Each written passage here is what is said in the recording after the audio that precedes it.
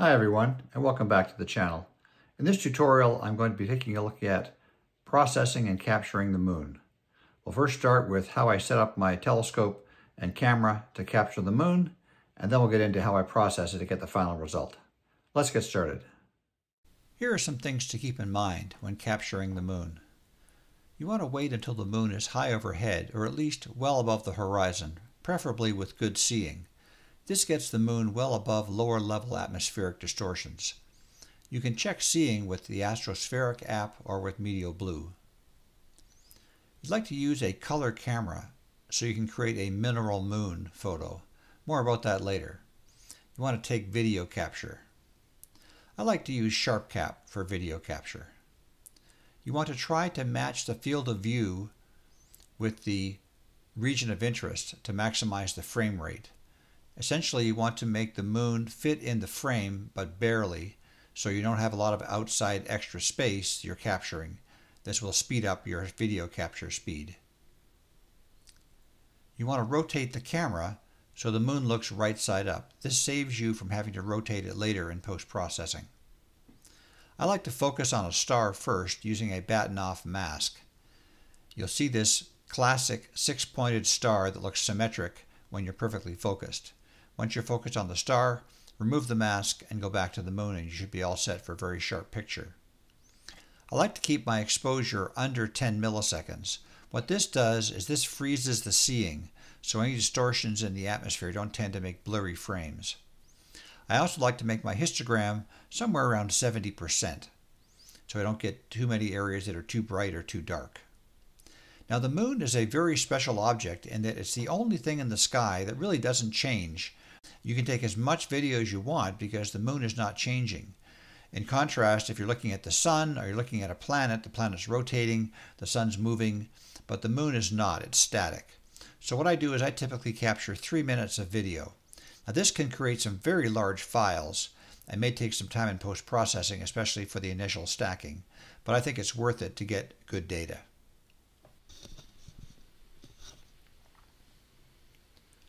All right, so open AutoStacker. I'm going to find the file. There's the moon. You want to pick an area of the moon that's got a lot of contrast. You Control-click to center it.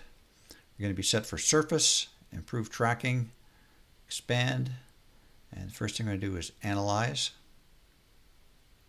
This will take a few moments. It's a very large file.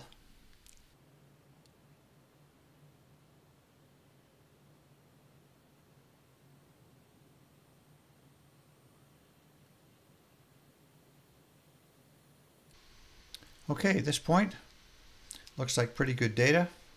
We're going to leave drizzle off. We're going to place a grid. We want to have at least 1,000 points. This is too many, 24,000. So let's go and try that. Still a lot. Try 200. Now I've got 1,500 alignment points. That's pretty good. I set the minimum brightness for 5 just to capture the entire area. We're going to select 400 frames to stack, and now we're going to press stack.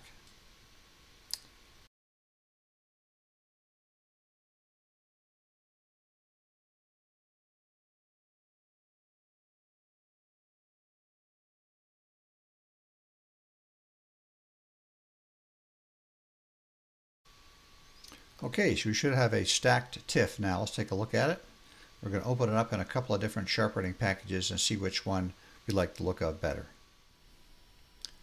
All right, now we're going to try sharpening with IMPPG. This is my by far preferred program for solar sharpening and stretching, but I find that Registax does a better job on the moon. But let's take a look at it and see how you would use it. It's recommended that you have LR deconvolution turned off, so we're going to disable that and just use the unsharp mask feature here. So you can increase the amount of sharpening, which is now limited to this little box, until I click that for the entire moon, and then it covers the entire moon. I can also play around with the tone curve. You see this is adding some contrast.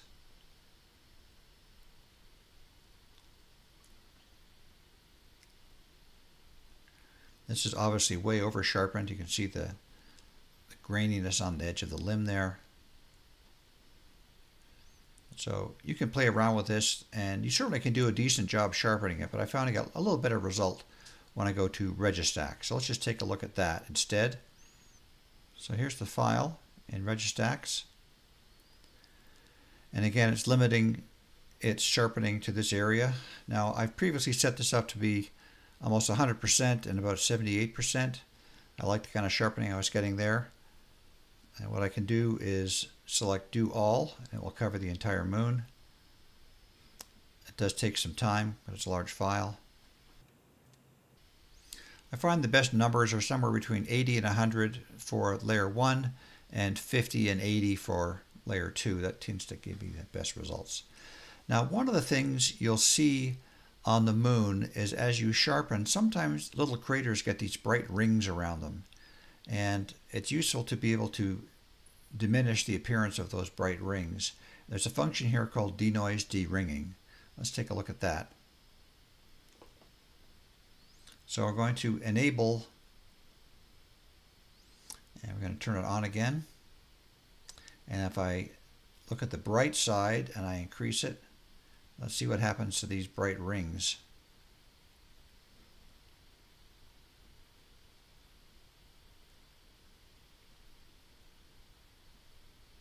See how they're bright here and they're dim there. But I find if you push it too far, it affects the contrast and the sharpness that we're looking at. So you can move it along a bit just to take a little bit of the brightness off the edge of these bright little crater rings. And of course you can move around different parts of the moon, see what things look like. We're going to do some other sharpening and denoising later, but I think this is a reasonable first start. Here's a look at Tycho down here.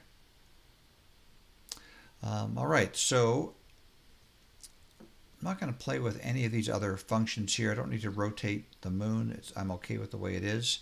So I'm going to save this at this point, and I'll just call it video sample. And now at this point we're ready to go into Affinity Photo and make our final changes. Okay, we open up our file we just got from Registax, and we're in Affinity Photo. The first thing I'm going to do is I'm going to crop. I'll press C for crop, and I'll drag this corner in. You want to have a nice symmetric aspect ratio on the moon. Don't want to process anything we don't need to process, so I'll just use that for now. We could rotate the moon if we had to. I'll unlock the image, select the arrow key, and then I can just do this if I had to rotate it, but we took care of that in an earlier step. So the moon looks fine the way it is. Don't need to do that. So the next thing we're going to do is I want to improve the contrast on the moon. I'm going to go into the tone mapping persona, and I have a couple of presets here, but let's just start with nothing changed. And this local contrast function is extremely powerful. I'm going to say Control++ to zoom in a bit on the surface. Now if I move this local contrast to the right, you'll see this is obviously way too much, but I find 20 to 30% gives you a nice increase in contrast on the surface of the moon. So let's go with 20%. And I'm also going to increase the brightness, also about 15, I call it 15%, make it a little bit brighter. Happy with that. I'll say apply. Okay, so now we have the moon with a little more contrast. Control 0 to make it normal size. Now, one of the interesting ways you can look at the moon is with what's called the mineral moon. And it turns out that while the moon looks black and white to the naked eye, if you increase saturation on the moon's surface, you find that some of the Maria areas are rich in iron, and they turn out that they are brown. And some of the other areas in the Maria are rich in titanium, which have a deep blue color. And we can make that come out by simply increasing the saturation. Now, what I've done is I've created a couple of macros that increase saturation by 15% or 34%. And I can just apply those, or you can do it manually, just increasing saturation yourself. But let's just use the macro. So I'll add 34% once, twice, 3 times, 4 times. So now you see this area's become brownish, this area's become bluish, and you have this mineral moon feature.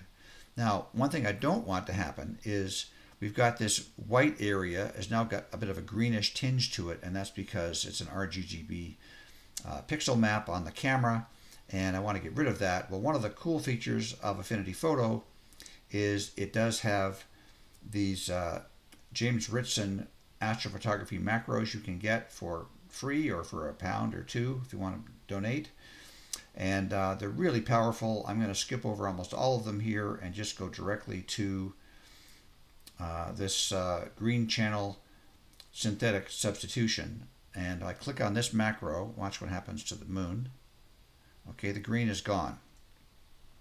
And now we have the nice mineral moon colors and some brownish areas here, but the green cast that we had before is now completely gone. Now, another thing that you can sometimes get with the moon is a little bit of a chromatic aberration, especially around the limb. Let's just take a look up here. If you look at the very top of the moon here, there's a little bit of blue right at the edge here.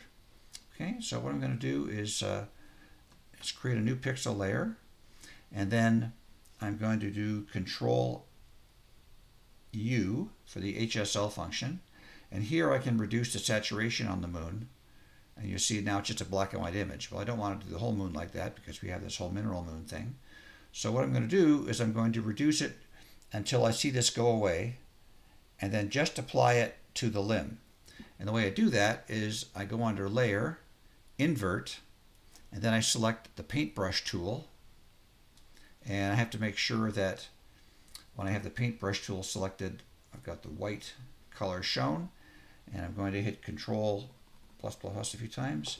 And when I paint over this area, it's going to apply that change that I made that takes care of the color and just makes it more muted, more monochromatic. I'll just take a look here. There's a little bit of it there. There's a touch of it in this crater. I'll get rid of that. I think that's okay. All right, I think the rest of it's fine. So we're done with that. We'll do Control 0 to get it back to normal. So it's looking pretty good. There are a number of ways that you can denoise. I like using a plugin from Affinity Photo. And so to do that, I'm first going to go back to my library. Affinity Photo normally works in 32-bit RGB, but the plugin only works in 16-bit. So I'm going to select 16-bit. I'm going to say Filters, Plugins, Topaz Labs, Topaz Photo AI. And I'm going to provide a link to this in the description of the video tutorial. I'm not going to do this upgrade at the moment. Now, what I've found, I have a number of different enhancements that I've created for doing solar and ISS coverage of the moon, photosphere, and the chromosphere, and so on. I'm not going to use any of those. I'm just going to do it manually here. I'm going to zoom in a bit further. And so this is showing us here the before on the left and the after on the right. And of course, I haven't done anything yet, so there's no change. What I'm going to do is I'm going to add some denoising. And I'm going to use the extreme denoise, and I'm only going to use one, the lowest possible denoise. And let's just take a look and see what that does. So you can see, if you look at the Maria here, that it's a little smoother here, and you've got a little more definition in the craters. I'll go back down here to Tycho.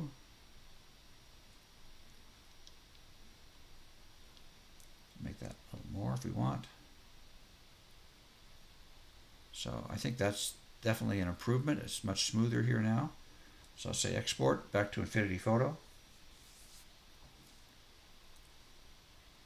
And at that point, I think I'm pretty satisfied with the moon that I've got. At this point, you can simply go over here to File, Export, and I can export this as a JPEG or any kind of other file type that I wanted, PNG or TIFF or something, and whatever quality you want. So I'll say export, and I'll call it Final Moon, and away we go. So that's my process. I hope that that was interesting and perhaps a little bit helpful. And the one thing you can consider as well, if you want to stir up a hornet's nest, you can superimpose your moon photo on a background of stars. I've done this with moon photos and planet photos. Now, purists know that to properly expose for the moon or any bright planet, stars are going to be invisible. But non-experts tend to enjoy the look of a planet or the moon with a background of stars. In my informal surveys on social media with thousands of viewers, about 2/3 prefer the starry background. It's up to you, but you can expect that if you do put a starry background, you're going to get some complaints from people who say that's not really how it looks. Anyway, hope that was helpful, and look forward to seeing what results you guys come up with.